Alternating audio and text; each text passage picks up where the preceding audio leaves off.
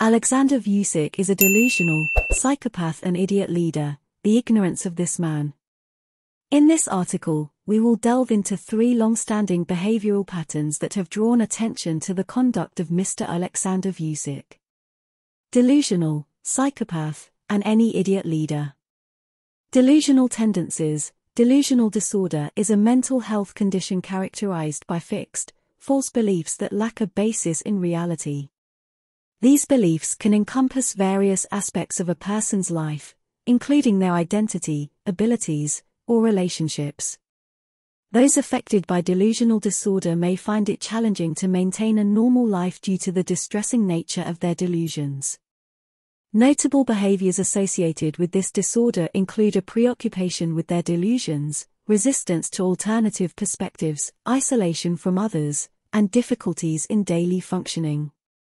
Psychopathic traits. A psychopath is an individual with a personality disorder marked by persistent antisocial behavior, impaired empathy, and a disposition towards bold, disinhibited, and egotistical behaviors.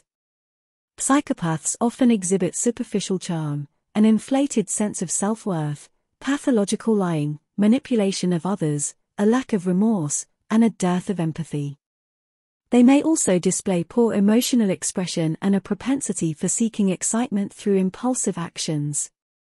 Perceived recklessness. Labeling someone as an idiot typically implies that their actions or decisions are seen as lacking intelligence, common sense, or rationality.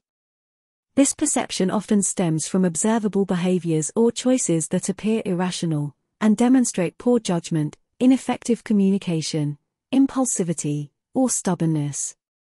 We have witnessed these 3 recurring behaviors in Mr. Aleksander Vucic throughout this year and beyond. It is now a pivotal moment for the people of Serbia to come together in protest and seek a new leader, one who not only loves their country but also values harmonious relations with their neighbors. In today's world, prioritizing peace is of utmost importance, especially when considering the lessons learned from the events of 1999 involving NATO. Serbian people, it is crucial to remember your history and move forward with a shared vision for a brighter future.